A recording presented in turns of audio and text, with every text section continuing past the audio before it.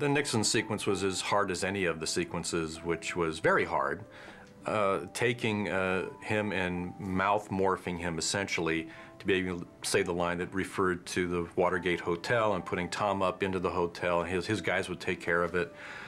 He's also holding a plaque that he's going to give Forrest, which has Forrest's name on it, and we had to put the plaque face onto the one that Nixon was holding, which doesn't seem like anything, but it was such a lot of subtle bobbing and weaving and perspective changes. It was really painful matching that in. And we start out on the shot by replacing what was on the original plaque, tracking that in, pulling all the way back out to reveal Tom, getting rid of the original guy who was standing there receiving this award, and replaced all the shelf work, added the extra little bit of camera shake. The continuing challenge in all this archival footage is it was never shot with the intention of being used for effects work. It's a camera sitting on somebody's shoulder, the guy zooming in and out, which they tended to do a lot in news situations. It's shaking all over the place.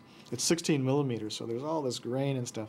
And trying to make that fit into our new elements was just an incredible feat of not so much pushing new technologies as really pushing the limits of doing some things we knew how to do and doing them very, very well. A few months later, they invited me and the ping pong team to visit the White House. So I went again, and I met the President of the United States again. Only this time they didn't get us rooms in a real fancy hotel. So are you enjoying yourself in our nation's capital, young man? Yes, sir. Well, where are you staying? It's called the Hotel Ebbot. Oh, no.